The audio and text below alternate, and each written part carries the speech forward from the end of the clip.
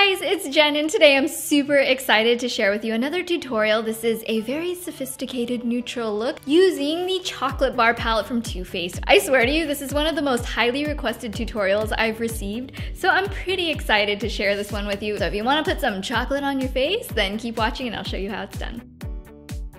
I'm going to start off by applying an eyeshadow primer all over my lids. This helps the eyeshadow to last a lot longer and the colors look way better. One of the easiest ways I've found to blend my eyeshadow is to use a medium matte contour shade. This is Salted Caramel from the Too Faced palette, and I'm just concentrating this in the eye socket area. So if you take your brush, push it in gently, where the brush goes inward is the shape that you want to apply this shadow. We're making most of the color concentration in this outer corner and just blending it softly in as we go toward the center of the eye.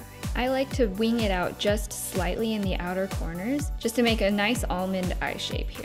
Next, I'm taking this golden shimmery color called Creme Brulee, and I'm just applying this on the main part of the lid. Because we already put that blending shade down, it's easy to just kind of blend this softly up right until that contour area is hit. But you don't want to go much higher than that. Just keep it on this oval shape right here. To get more of a reflective quality, you can pat this color near the center part of the lid, and if you want something a little more subtle, you can just swipe back and forth. For smoking out the contour, there's tons of choices in this palette, but because I have a little bit of burgundy in my top, I'm going in with this matte dark burgundy shade called Cherry Cordial. Focus this in a miniature C shape at the outer corner of the eye, and just take little steps with your brush inward. That way you're blending at the same time as adding a bit of color, and it's not going to look too harsh.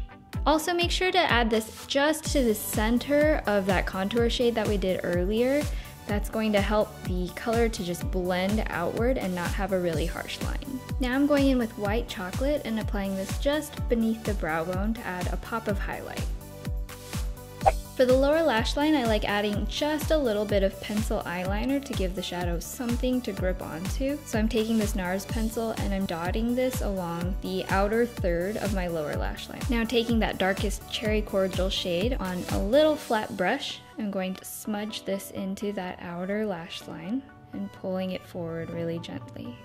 You guys know I love adding a bit of highlight, so I'm taking my tiny brush and I'm using Champagne Truffle just on the inner eye corners to add some brightness without actually adding too much sparkle or glitter. Next, I'm adding eyeliner with one of my favorite pen style liners. These are pretty easy to use and give a really clean line. I'm just going in the same line as my lower lash line and pulling up a little bit of a wing. I'm turning my brush. I'm going to connect this to the main line.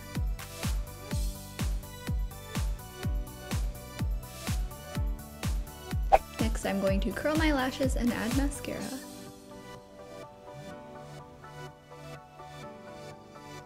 I'm going for more of a big-eyed effect, so I'm concentrating a lot of mascara on the inner lower lash line. I'm just trying to make a really fanned out look. And then, as usual, I'm topping them off with my favorite pair of false lashes.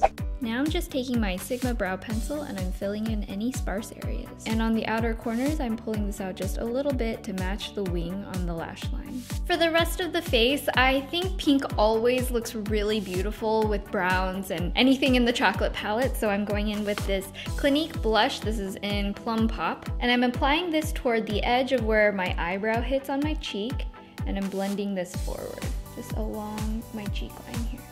Doing this kind of shape will give you some extra brightness, but it'll also kind of add a little bit of a contour effect at the same time, so it doesn't look crazy harsh or detract from the eyes. I'm also adding a soft highlight to the top of the cheeks using the Too Faced Candlelight powder. I actually just did a whole video recently talking about how to apply highlighter, so if you want a more in-depth look, then you can click right over here and watch my highlighter video. I'm just adding this to the top of my cheeks to complement the glowing brown tones of the eyes. Now I'm finishing the look off with a little bit of a purpley pink pop of gloss on the lips using my butter gloss in Sugar Cookie. You can really use whatever blush and lip color you want because the eyes are so neutral, they'll just match anything. Generally, I like to stay in the same color family for cheeks and lips. If you're doing a pink cheek, try to also do a pink lip or a peachy cheek with a peachy lip, or like I did today, a plummy cheek with a plummy lip. So this is the final Too Faced chocolate bar look. I hope you guys enjoyed watching. I think it's super easy to just have it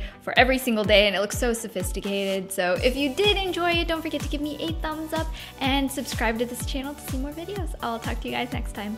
Bye. Hey guys, it's Jen, and today I wanted to talk all about highlighters. I'm gonna do my huge recap of all of my top, best, amazing products from 2014.